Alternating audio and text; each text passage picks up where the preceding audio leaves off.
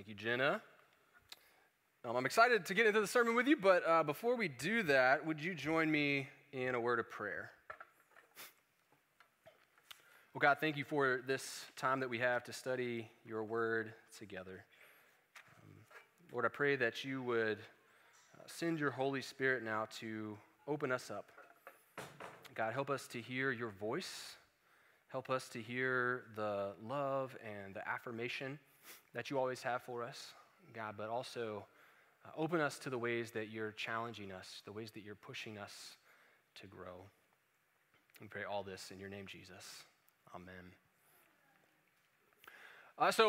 Sometimes in life, we have a problem, and we know we have a problem, and we think we know what is causing the problem, so we think we know how to fix the problem, but we try, and it doesn't work because actually there's something else that's causing the problem. Let me give you an example so you know what in the world I'm talking about. Several years ago, it was the end of the day. I went to pick up my son from preschool. He was about 4 years old at the time. And I was buckling him into his car seat in the back seat of my car. And he looked up at me and he said, "Dad, my head hurts."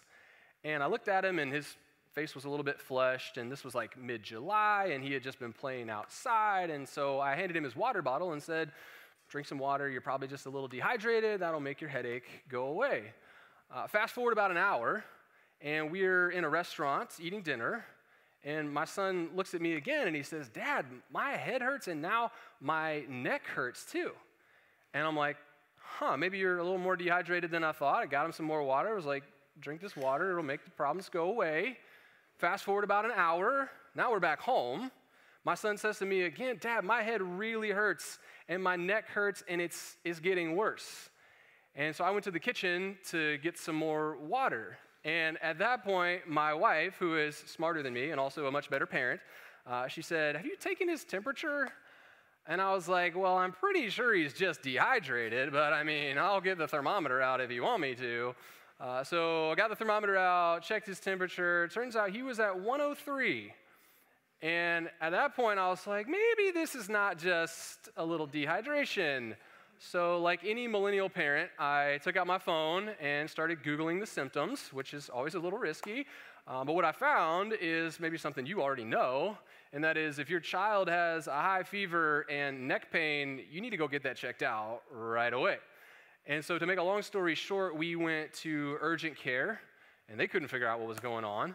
Meanwhile, my son's head and neck pain is getting worse. They sent us to the ER. At first, the ER couldn't figure out what was going on. They ran a bunch of tests, and then finally, a doctor came in and told us that my son did not have dehydration like I had originally thought, but actually, he had meningitis. Fortunately, it was viral meningitis, which is less dangerous than bacterial meningitis, but still, that was terrifying and overwhelming to hear. My son had to spend a few days in the hospital, and he got rest, and they pumped him full of even more fluids, and they gave him antiviral medication, and thanks be to God, he made a full recovery. Within about a week, he was back home and back to normal. But why do I share that story? When my son looked at me and he told me my head hurts, I knew we had a problem. And I thought I knew what the problem was, dehydration. So I thought I knew how to fix it. Keep drinking more water, son. Keep drinking more water. But that didn't work. And it was never going to work because actually there was something else that was causing the problem. Now you may be wondering, what in the world does that have to do with you? Here's what it has to do with you.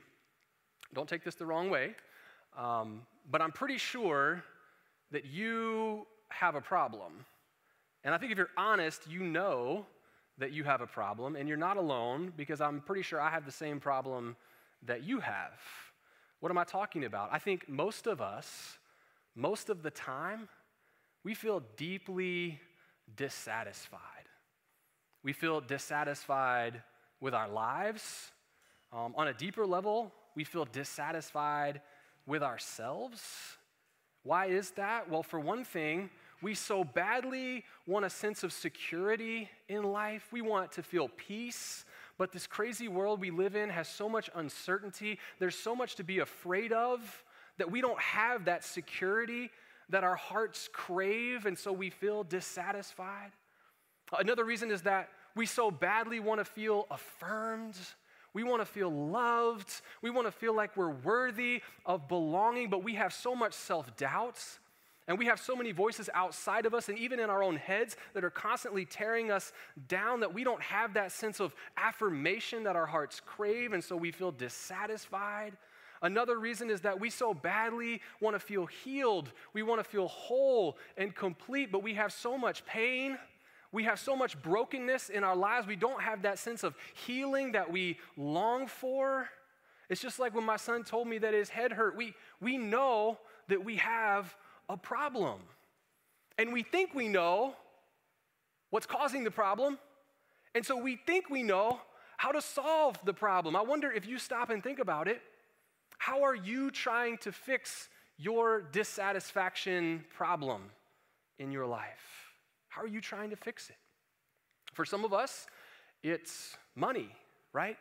We think the reason that I don't feel secure in life is because I don't have enough money. And so if I can earn more, if I can save more, if I can invest more, then I'll finally feel secure.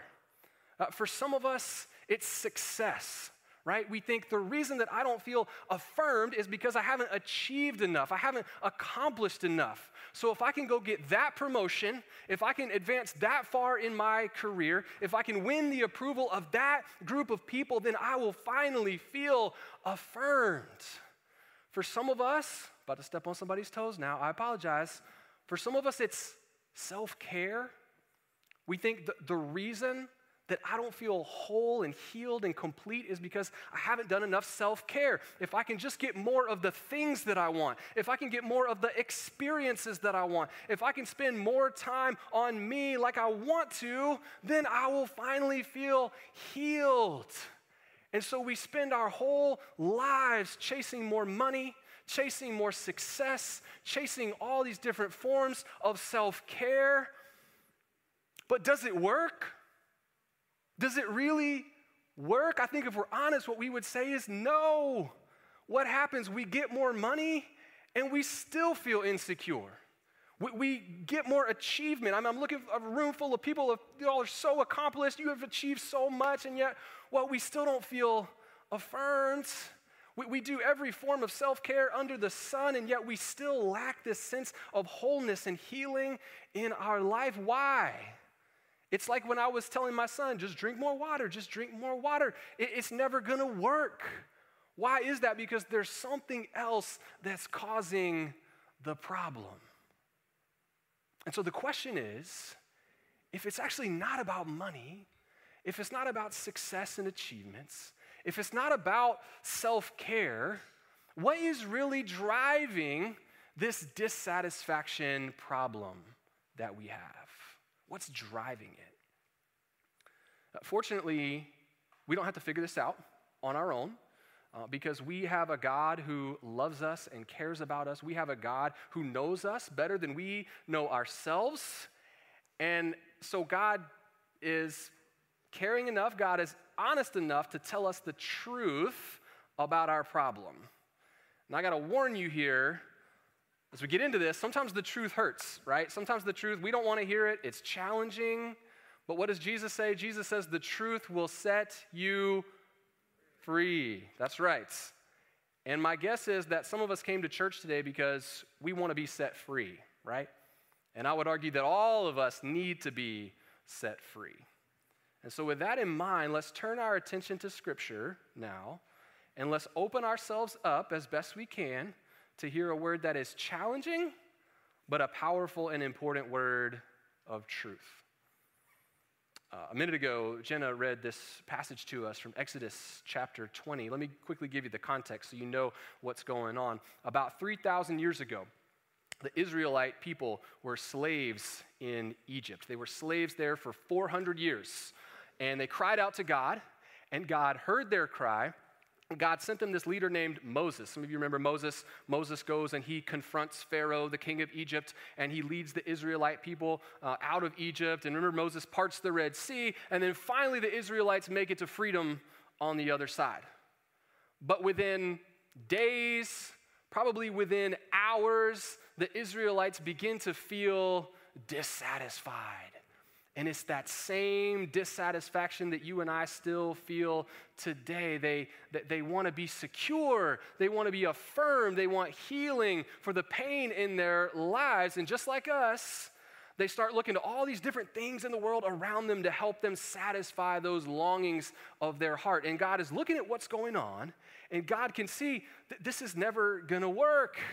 And so in God's love, in God's mercy, God decides to intervene. And here in this passage in Exodus chapter 20, God has called Moses up to the top of this mountain called Mount Sinai.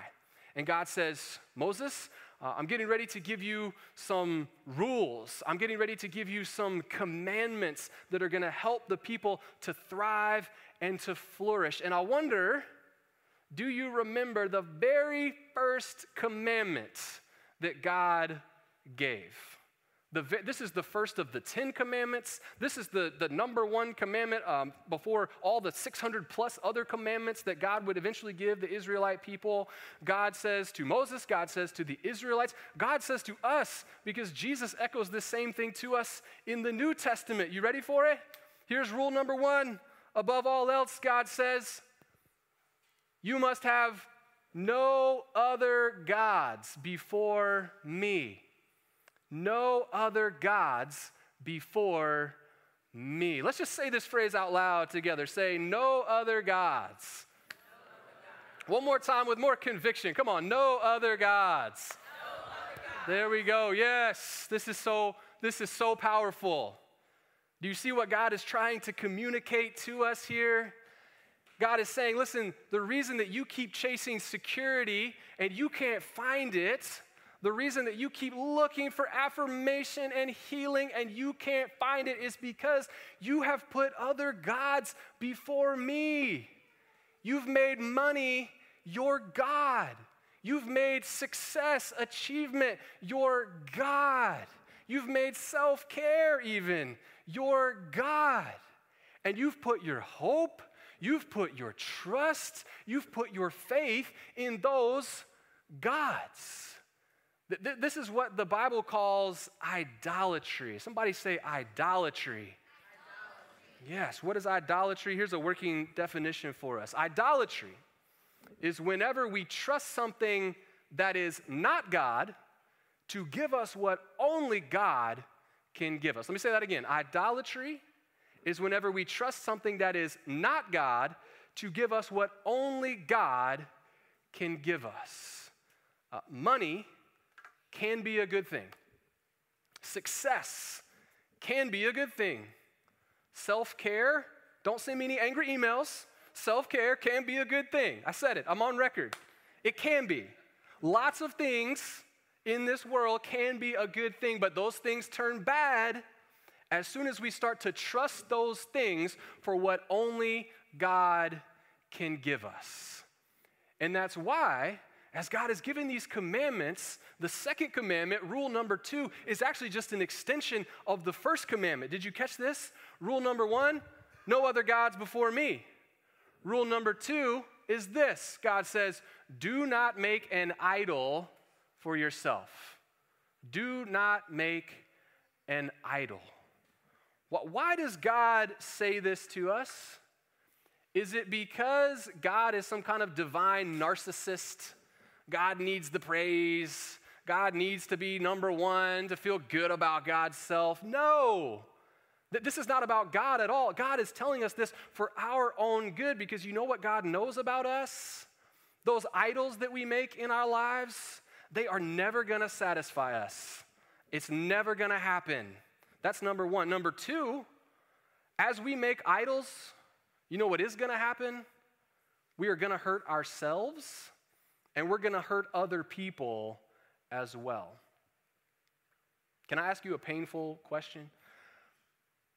What have you sacrificed for the sake of your idols? Can I ask you a more painful question? Who have you sacrificed for the sake of your idols? Maybe you were working hard. You were grinding away. You were side hustling away, trying to get more money that you thought was going to make you feel secure, and you didn't realize that the whole time you were actually sacrificing your marriage. Maybe you were working nights, working weekends, putting in the hours, trying to advance in your career because you thought if you made it to that one point, you would finally feel affirmed. But the whole time you didn't realize that you were actually sacrificing your relationship with your children. Maybe you were working on your boundaries, making more and more time for you to focus on you, but you didn't realize that the whole time you were sacrificing your friends. Maybe you were living life for yourself, setting your own priorities, living by your own agenda, thinking that that was going to lead you to the deepest longings of your hearts, and you didn't realize that the whole time you were sacrificing your relationship with God. You see, that's what happens. God knows this about us. That's what happens when we make idols for ourselves. And so this is not about God and God's own good. This is about us. This is why God tells us, no other gods before me. I don't know how this message lands with you, but for me, all of this is deeply convicting. This was a painful sermon for me to prepare because it forced me in a very personal way to see all the different idols that I have in my life. It forced me to see the way I have sacrificed my own wife, my own children, my own friends, my own relationship with God. It was kind of ironic. Just this week, there were several evenings where my kids would get home from school, my wife would be home from work, and I should have stopped working, and I should have gone and invested in my relationship with them, but you know what I did? I kept working. Why? Because I want to be successful. I want to achieve, because maybe then I will finally feel affirmed. I'm over here worshiping, sacrificing to this idol. And I'm supposed to be a Christian. I'm supposed to be a pastor even, setting an example. It's convicting to me. And maybe some of you are feeling some of that same conviction this morning as well. But as so often happens with the gospel, even as I am deeply convicted, this message also fills me with so much hope. It gives me so much hope because when I recognize the true cause of my problem, I can get to work actually fixing that problem. It kind of reminds me of when I was sitting in the ER with my son, and the doctor finally came in and told us that my son had meningitis. That was scary. That was overwhelming. That was a truth that I did not want to hear. But you know what? It was good. And it was necessary. That was an important truth because that truth allowed the doctors to begin fixing the problem. And the same is true for us. When we realize that the driving force behind all of our dissatisfaction in life is actually idolatry, we can get to work then tearing our idols down so that we can put God first, where God always belongs. And you know what happens when we do that? You know what happens?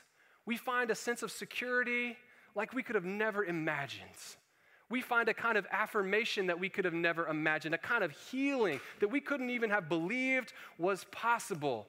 Now, here's how Jesus puts it in the New Testament. Have you ever heard this before? This is amazing. Jesus says in John 6, he says, I am the bread of life. What are you talking about, Jesus? He says, whoever comes to me will never be hungry, and whoever believes in me will never be thirsty. What's Jesus saying? He's saying, listen to me, all your deepest hungers in life can be satisfied in me. All your deepest thirsts can be satisfied in me if you would just come to me, if you would just tear your idols down and put me first, Jesus is telling us. And so, to help us with this, over the next 3 weeks, we're going to be in a sermon series called Counterfeit Gods. Counterfeit Gods, and we're going to be looking at 3 of the most common and 3 of the most powerful idols in our lives. And I want to give you a quick sneak preview of what we're getting ready to talk about because I'm going to be coming after some stuff that may be near and dear to your hearts. I'm going to be coming after some stuff that may feel a little sensitive to you, so I don't want you to be surprised. I don't want you to feel personally attacked. So where are we going in this series? Next week, we're talking about the idol of money. It's a big one, the idol of money. Now, can I share something honest with you? I thought about not saying this because it might feel a little bit awkward, but I think you can handle it. There's this thing that happens here at Kindred. It's been like a pattern that I've observed consistently for several years now. And the pattern is every time I preach on money, a whole bunch of people just skip worship. And you can see it in the numbers. It's very clear. Every time I preach on money, the sermon downloads on our podcast go way, way down. And if I can be honest with you for a second, when that happens, it kind of hurts my feelings. I'm serious. It makes me feel like I'm a bad pastor because it makes me feel like I must not have earned your trust. I mean, if you're new here and you don't really know me yet and you don't know Kindred Church, I get why you wouldn't trust me. There's a bazillion good reasons to not trust pastors in 2024 for sure. But for those of you that have been around a while, for those of you who have gotten to know me and to know my heart, I guess I would have just hoped that I would have earned your trust by now.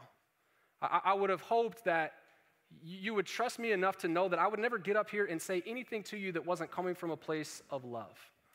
I would have hoped that I would have earned your trust enough that you would at least come and hear me out. Even if you disagree with what I have to say, that's okay.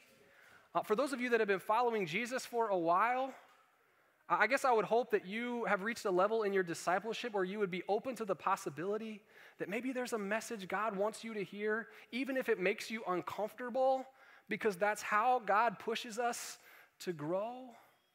And so again, I'm sorry if that's awkward to say, but next week is on money. If you want to skip, I get it, but I hope at least some of you will come with an open heart and an open mind and hear me out, even if you disagree with what I have to say. So that's your disclaimer. Next week's about the idol of money. What are we talking about the week after that? We're going to go to a topic that is even more controversial. We're going to talk about the idol of sex. The idol of sex. Sex can be good. I was just going to pause there and see if anybody wanted to amen that. Okay. Sex can be good. But sex can also become a very powerful and destructive idol in our lives, and we want to guard against that. So we're going to talk about that. The sermon is not going to be overly graphic. This is not a how-to sermon. Most of y'all seem to have figured that out. But I did want to give the parents a heads up. You may want to put your little ones in childcare if you don't usually do that. The elementary schoolers will, of course, be out of the room at elementary Bible time. For middle and high school, parents, use your judgment on that. I mean, I think it's probably a good conversation for middle and high school students to hear, and you can chat with your student after the sermon about it. But that's where we're going in a couple weeks. If I am still employed by Kindred Church, by week 3 of this series, we're going to talk about the idol of control. I know we got a lot of control freaks here at Kindred Church. I'm not making eye contact. I can be a control freak sometimes. Candace and Bonnie are nodding in the back. We're going to go after that idol of control. So that's where we're going, and I'm excited about this series. If I'm honest with you, I'm a little nervous about the series because my hope and my goal is to push you and to challenge you, Kindred Church, in a way that I haven't to this point. But you know what? A number of you have come to me separately lately and said, Daniel, you could take the gloves off, okay? Like, enough of this milquetoast stuff. Like, we want to be challenged. We want to learn. We want to grow. So here you go. I'm trying to give you what you have asked for. I hope you'll come with an open heart and an open mind. I really think God is going to do some good work in us. I know as I've been working on this series, God has already been doing good work in me. So that's where we're going over the next few weeks. Before today, I want to end the sermon here by doing something that is a little different than what we normally do. I'm going to invite Tanner to come out and to play a little music for us. And what I want to do is just lead us in a few minutes of prayer. Because, again, I know, at least for me, this was a message that was convicting. And as I was working on it, I know it stirred up within me some guilt and some feelings of shame at the idols that I have made for myself in in my life. And I think to a certain extent it's appropriate to feel a sense of guilt and shame as we think about the ways that we put other things before God. And yet we have a God who loves us so much and is so merciful. And when we're in that place of guilt and shame, God says, hey, come to me. Bring it to me. God has arms wide open. And so I just want to lead us in a time of prayer where we come to God, where we honestly confess our idols, where we ask for God's help to tear those idols down and practice putting God first in our lives. So if you're comfortable with it, would you just kind of sit up straight, and Tanner, you can begin to play for us whenever, and just sit up straight, and if you would you just put your palms up, kind of open your hands. You can rest them in your lap, you can rest them on your knees, whatever's comfortable. It's just kind of a physical way of opening ourselves up to God's presence. And would you bow your head with me, and would you open your heart to God? Father God, we cry out to you this morning because we need your help, Lord, desperately. God, our hearts crave security and peace. Our hearts crave love and affirmation. We crave healing for the brokenness and the pain in our lives. And we know that you put those longings in our hearts to draw us closer to you. And so we should run to you. We should serve you. We should worship you. But we confess, God, that we don't and we haven't. We've put all of these other gods before you. We've put money before you. We've put success, status symbols, beauty, pleasure. The list goes on and on of all of the things that we've put before you, God. And we know that in the process, we've hurt ourselves. We know that in the process, God, we've hurt people that we care about. We've hurt our spouses and partners. We've hurt our children. We've hurt our friends. God, we've hurt people that you've called us to serve that we haven't. Most of all, God, we've sacrificed our relationship with you. And so, Jesus, we need you. We've made you a side thing. We've made you a low priority. We made you something that we do on Sunday mornings. And we need to put you first in our lives. Jesus, help us, as painful as it is, to recognize those idols that we have. Jesus, help us to tear those idols down so that we can put you first. So that we can put you first. The bread of life. The only thing that can ever truly satisfy our hearts.